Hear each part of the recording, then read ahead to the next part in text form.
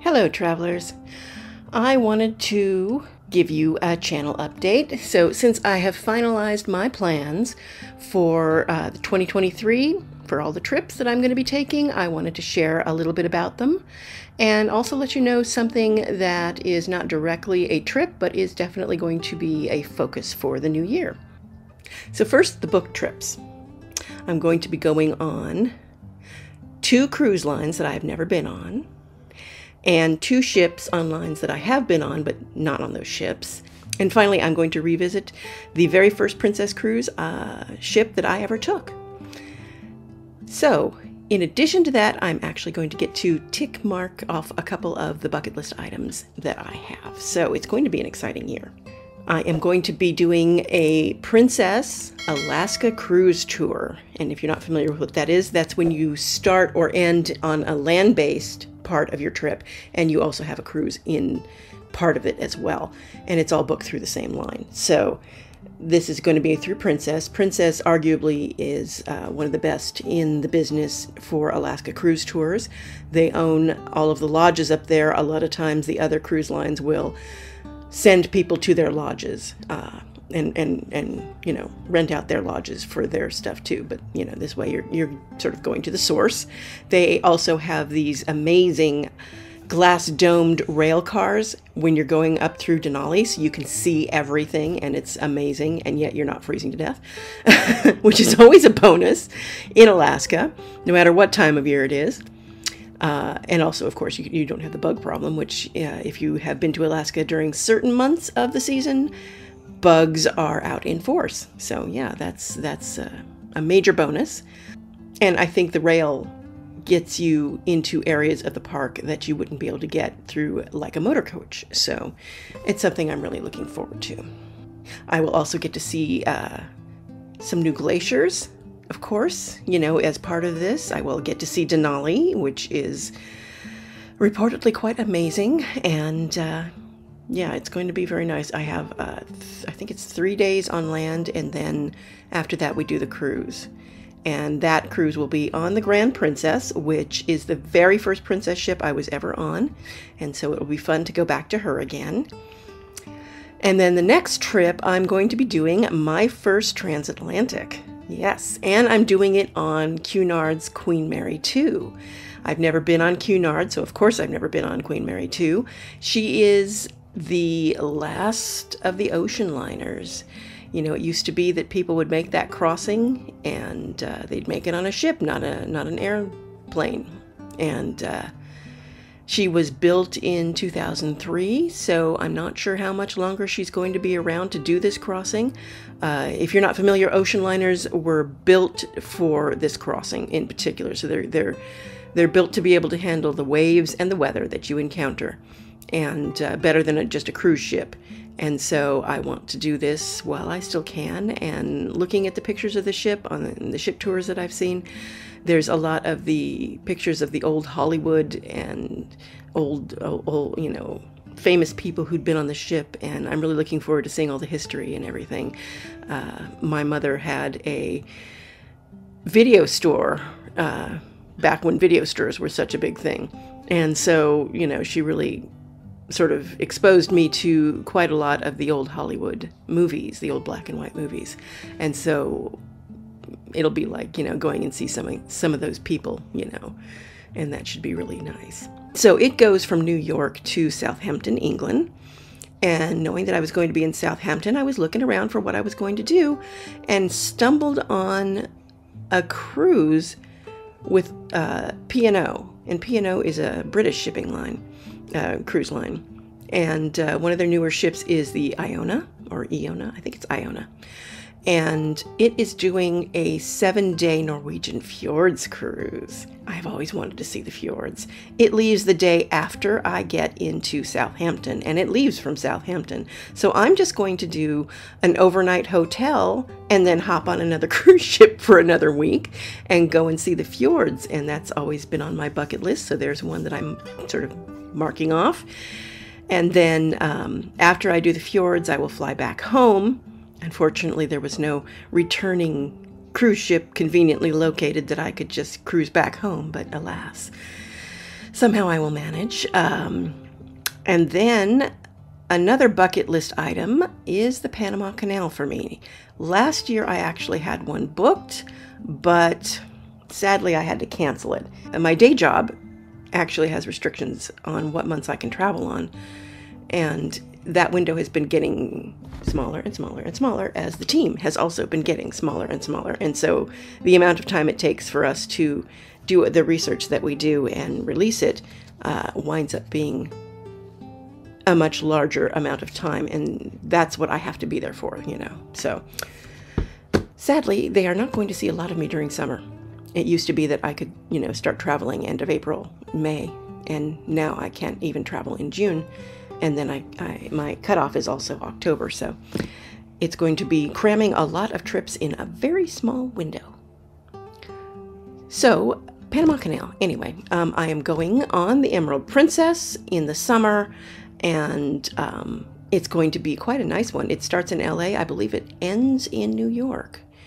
And while I will briefly be in New York for the transatlantic, I think I might just tack a couple days on the end of this one and sort of look around New York too. Since I've never been there, well, I will have been there briefly, but yeah.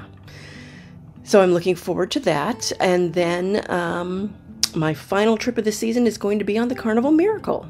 I've been, of course, on Carnival many times, never been on the Miracle. So I'm looking forward to that. We are just going down to Catalina Island and Ensenada, both of which I have been to many times, but I am quite certain I can find something fun to do. And of course, I'll have a whole new ship to explore, at least a whole new ship to me. Oh, and lest I forget, I kicked this whole thing off with a drive up to Oregon to see my tattoo artist and to work on this second sleeve of mine, get some more work done. I had to make sure that there was enough time for it to heal before my first cruise, because it wouldn't be much fun to not be able to go into the pool and stuff until it's healed. So now I mentioned that there were other plans that weren't directly a trip. Next year is going to be a milestone birthday for me, and so I've been looking at the trip I wanted to do, and I definitely wanted to make it another bucket list item. And it's going to be a trip to Jordan to see Petra. And if you are not familiar with Petra is, if you've seen the Indiana Jones movie where there is that entrance to the city that's carved into the mountain, that's a real place. That's Petra. When you go to Petra, that facade that you see in the movie is called the Treasury, and that's one part of the site. Basically, another place that is carved into the mountainside on the site is called the monastery. To get from the Treasury, which is the first thing you see when you get through the stone passageway that leads to it, called the Siq, S-I-Q, is the Treasury. To get from the Treasury to the monastery is over 800 steps, as in stairs, not as in just walking, stairs. And I know that I can't do 800 stairs right now without falling over dead or something, right?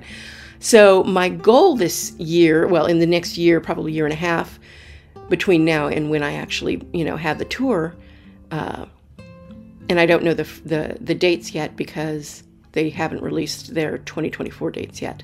I'm doing a guided tour. I haven't mentioned that. So I'm doing a guided tour to Petra and Jordan, and we're also going to see Wadi Rum and the Dead Sea and some other sites around the area. And so it's a guided tour, and a guided tour is a really nice way to go to a place as a solo traveler in particular, because you're on your own, but you're with a group.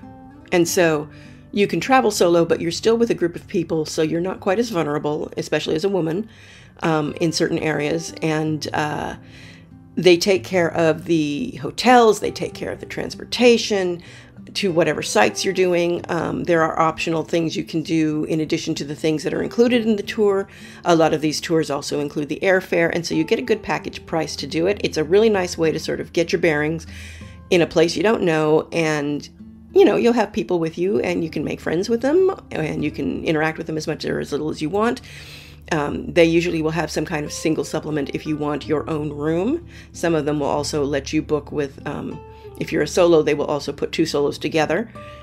It's up to you whether you want your own room private or not, and you pay for the privilege, of course, because, you know, they price these tours out with the idea that it's going to be 2 people, and so you wind up with a solo supplement to make it up to that level.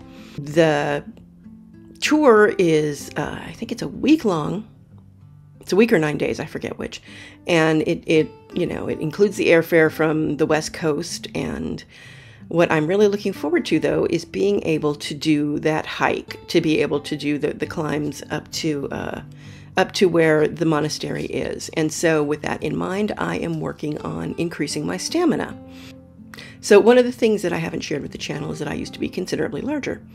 And I lost, gosh, about 200 pounds. And then the pandemic hit, and that weight started creeping back on, as it does.